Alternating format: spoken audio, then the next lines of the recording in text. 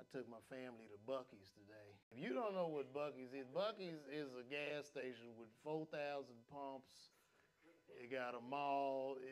It's ridiculous.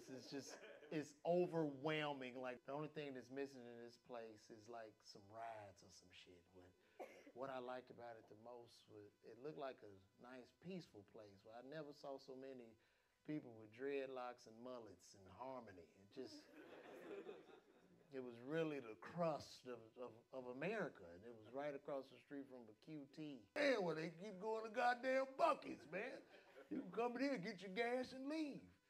And the only problem was like the traffic jam when you're trying to get out of there. You go in for gas, and if it's your first time, you're gonna go in there for gas, but you're gonna walk out with a big ass brisket sandwich. This is all big back behavior that's going on in Bucky's, because there's some big back motherfuckers in there just eating shit. They need to put a hospital there too. No, because people gonna get sick. They need some insulin or something in there, because they just chopping up brisket and shit. It's just ridiculous.